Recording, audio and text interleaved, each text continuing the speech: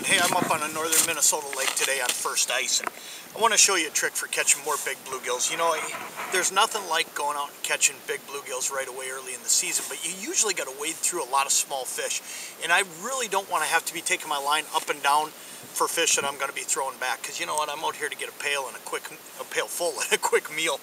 You know what though? Here's how I do it. I use a bigger bait. I use something that emulates a minnow, okay? This is a Lindy Rattl'N Flyer Spoon. It's a 16th ounce. Now most people think, oh geez, that's way too big for bluegills, but it's not. And it's not because of how I bait it up.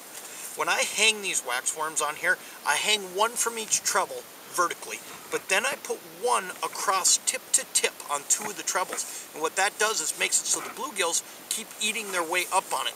Now the rattles will bring them in, but the rattles will do another thing too. They'll actually scare away some of those smaller fish, and that's what I want to do, because I don't want to mess with those fish. I'm looking for these. I'm looking for those good dinner fish, or I'm looking for that big fish to take a picture of, and then I'm going to throw that one back. But let's drop down here, because I'm over the top of some fish, and let me show you how simple this is. What I'll actually do is I'll jiggle it, wiggle it around, engage those rattles, and get the fish to move up a little bit, okay? Once I get them up, I stop, and you see I got a fish on it right now. He's pulling at that rod tip right now, but I'm actually stopped because I got a lot of bait there, and I'm giving him a chance to eat his way up it. Once he stops biting it, just jiggle it a little bit again, get him re-engaged. Let's see if we can't get him going again. I got him red. He's right here. I just got to get him excited about it.